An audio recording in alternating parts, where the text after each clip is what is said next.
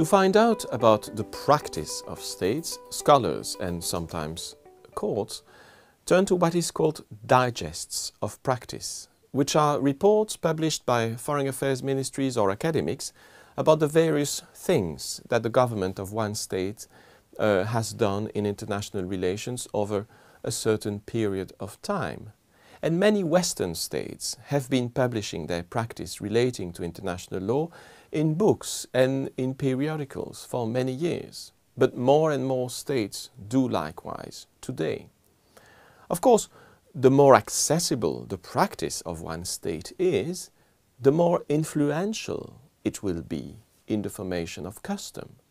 And it is quite obvious that if the practice of a state is only known to a few of its civil servants, it will not bear much influence on the crystallization, the formation of customary rules.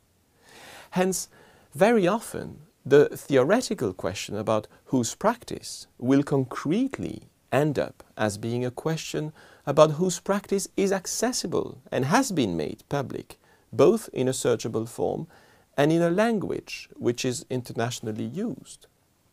State practice is not only scrutinized by individual scholars, it is also closely studied by two bodies I would like to mention here. Each of them is tasked with the study, the codification and the progressive development of international law. And taking them in the chronological order, I will start with the International Law Institute, the Institut de Droit International in French. The Institut is a learned society. It is a private body founded in 1873 and composed of 132 members elected by their peers.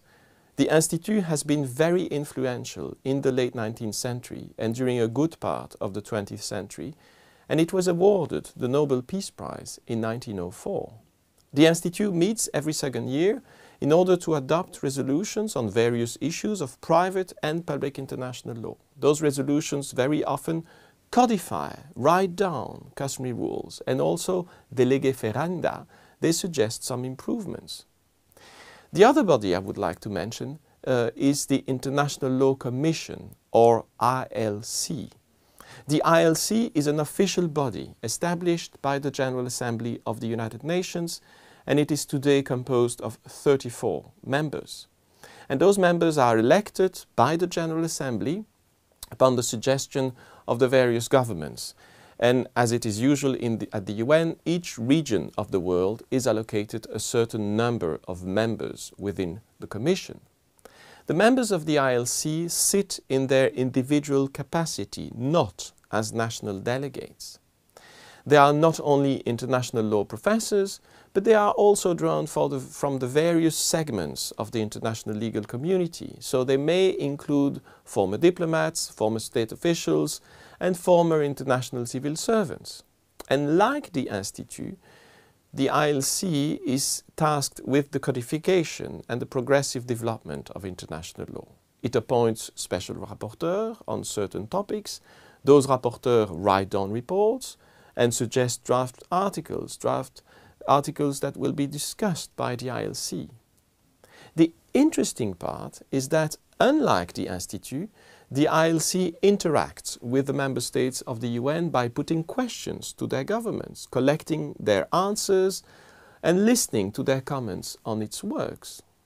So the Commission meets every year and its work is later discussed every year at the Sixth Committee of the General Assembly, which is the legal committee of the UN.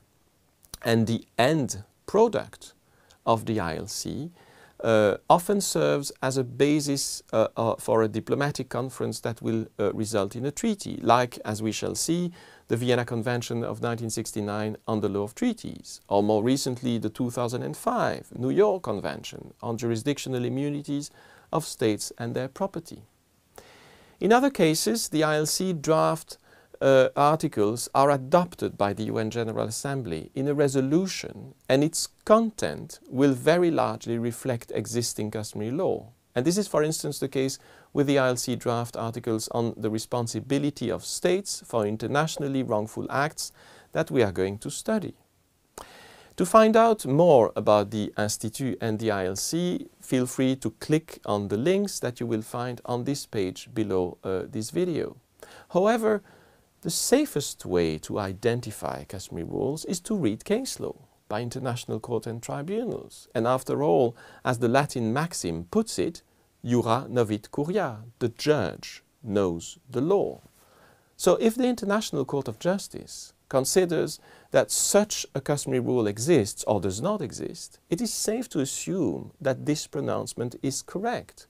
Or rather, from a positivist point of view, that finding has certainly more weight and more authority than the writings of a scholar.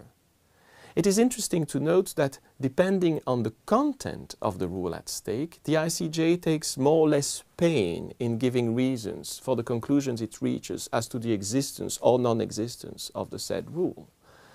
But this does not come as a surprise and should not be a cause for criticism, because simply put, some rules are more obvious than others and raise less political tensions than others.